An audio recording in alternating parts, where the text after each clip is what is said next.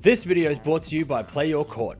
Alright, so the Miami draw is out and we are going through the withdrawals because big names are playing this, but of course big names are pulled out. A lot of Grand Slam champions. So let's go to the withdrawal. Here are the big names that are out of this tournament. We've got Djokovic. He's obviously pulled out, can't get into America. Duckworth's pulled out. Federer's not playing. Krajinovic is out. Molcan is out. Nadal obviously pulled out. Even if he hadn't got injured in Indian Wells, he was still not going to play this. Nishikori's out. Team is also out. But also, we have a couple of other names that are out of this tournament.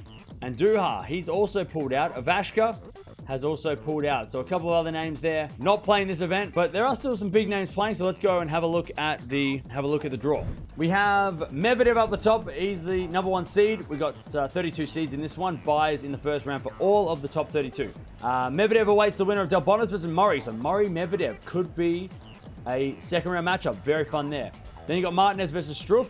Winner of that plays Garin, the 27th seed in the second round. Then you got Basilashvili. He awaits the winner of Brooksby and Correa, who are going out in the first round.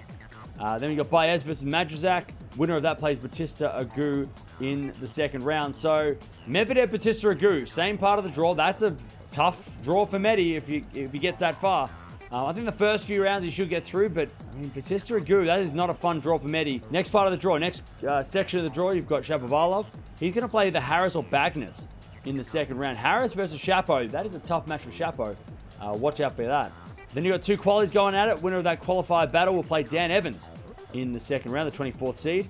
Then you got the 29th seed Karatsev. He will take on either Berrettini or Humbert in the second round. Jera versus Rinderknech. Winner of that plays the defending champion, maybe Hurkacz, #8 seed.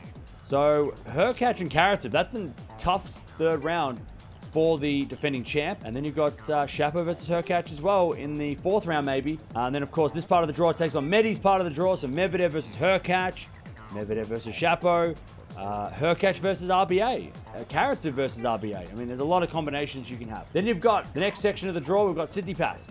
He'll play either Altmaier or a qualifier in the second round. Then you've got Tsonga versus Thompson. Winner of that match takes on Diminol, the 25th seed in the second round. Popperin versus Musetti. Winner of that will take on Marin Cilic, the 21st seed in the second round. Fucsovics versus Giron. Winner of that will take on the #14 seed Alcaraz in the second round. So Alcaraz Cilic, third round. That's fun. Alcaraz Tsitsipas is the match that we're all waiting for, though. That is the matchup that we all want to see. We saw it, 5 sets of it in the US Open. We want to see it again in Miami. So that could be the fourth round. Excited for that one. Then you've got the Indian Wells champion, Fritz. He gets a bye in the first round. #11 seed. He will take on either a qualifier or Van der Zandschulp in the second round. Then you've got Paul versus Bonzi. Winner of that plays the #23 seed, Hashanov, in the second round. Then you've got Ramos Vinolas, the 32nd seed. He will play the Korda or Fokina in the second round. So Seb Korda, definitely a player to watch out for. Here's a good draw. He could get to the third round play FAA. We'll get to that in a second. Then you got a qualifier versus Kecmanovic. Winner of that plays the #7 seed, Felix Auger-Aliassime. So Korda FAA. I like that matchup. And of course, Fritz FAA or Fritz versus Hashanov. Fritz versus Korda or Aliassime versus Hashanov. There's a lot of combinations there. Bottom half of the draw now, we've got Rublev. He gets a bye in the first round, #5 seed. He'll take either Kyrgios or Mannarino in the second round. That sucks. That sucks for Rublev. Especially against Keegs. You don't want to play Kyrgios in this kind of tournament. Then we've got two qualifiers playing. Winner of that plays #31 seed, Fanini, in the second round. Then you've got Carreño Busta, the 17 seed. He'll take on either Baena or Goffin in the second round. Then you've got Cressy versus Ruusuvuori. Winner of that match takes on Yannick Sinner, the #9 seed in the second.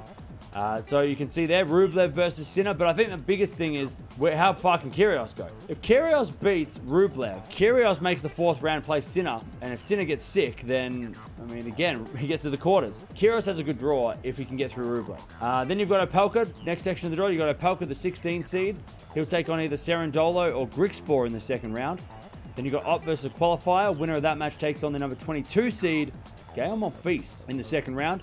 Then you've got the #28 seed, Tiafo. He takes on either Kwon or Nakashima in the second round. Then you've got the other Cerundolo taking on Lajovic. Winner of that match takes on the #4 seed, Berrettini. Berrettini's got a tricky draw. I think the seeds are strongest in this section of the draw, or at least they're the most even because Opelka, Monfils, Tiafoe, you know, could all probably beat Berrettini. I rate their chances. So this is probably the most, this is the part of the draw that I think could be the most random.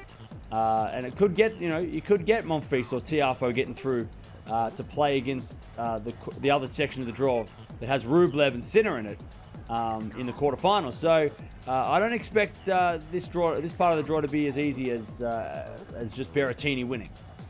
Then we go to the next section, the bottom quarter of the draw, the top part of that quarter. You've got the number 6 seed Ruud, who'll take on either Laxinen or Pair in the second round. Then you've got a qualifier versus Millman. Winner of that takes on number 30 seed Bublik in the second round. Then you've got the number 20 seed Isner. He'll take on either Nava or Gaston in the second round. Then you've got Draper versus Simon. Winner of that takes on Norrie, the number 10 seed in the second round. So, look, very good draw for Isner. He's played well here before. He's actually won Miami before. So I expect him to do well here. And I think, you know, with Bublik and Ruud and Norrie, who, Bublik, he's a bit of random sometimes.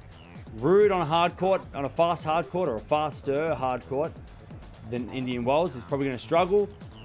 And Isner's the man for me in this part of the draw to make the quarters. So don't be surprised. John Isner might get through. And he's got a nice second round against either a wild card or Gaston, which is, I think, that's winnable for sure for Isner. Bottom part of the draw now, we've got Schwartzman, 13th seed. He'll take on either a qualifier or Gasquet in the second round.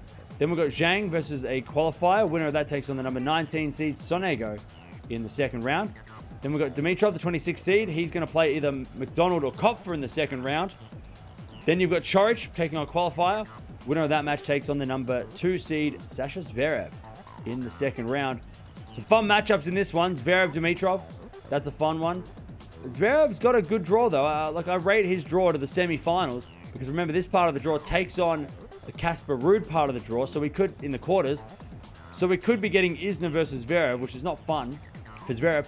And I believe that is the final from, like, 2018 or something. So they played, you know, not at this venue, but they played in this city a few years back in a final. So Isner versus Zverev could be the quarters. But again, the way Zverev's played this year, he could lose to Chorich in the second round. He could lose to Dimitrov. So I don't trust that he's going to do as well as his draw suggests, unfortunately. But there's the draw. That is the draw for this one. Before we get back to the video, let me tell you about Play Your Court. We've teamed up with them this year, and they're a great service. You've probably seen some of their ads here and there around the internet. They're actually a great service for if you are a tennis player and you want to actually learn how to play tennis. You can get coaching from them anywhere in the US, or if you're just looking for somebody to have a hit with. That's one of the pet peeves I have with tennis, is that it's hard to find a hitting partner unless you want to hit against a brick wall. So we've teamed up with them. If you use our link down below, playyourcourt.com/tennis talk, you'll get 50% off your membership. So go check it out. It's a great resource. All right, now let's get back to the video. I like Rublev if he can get through Kyrgios. I think Berrettini has the toughest draw based on, you know, seeds that are around him.